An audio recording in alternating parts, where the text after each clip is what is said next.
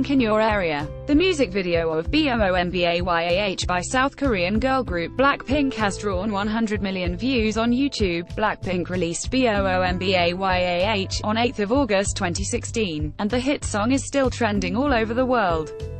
The four-member K-pop rookie girl group achieved its first 100 million YouTube hit on 31st of January, KST, almost 6 months after its debut with double A-side, BOOMBAYAH, and Whistle.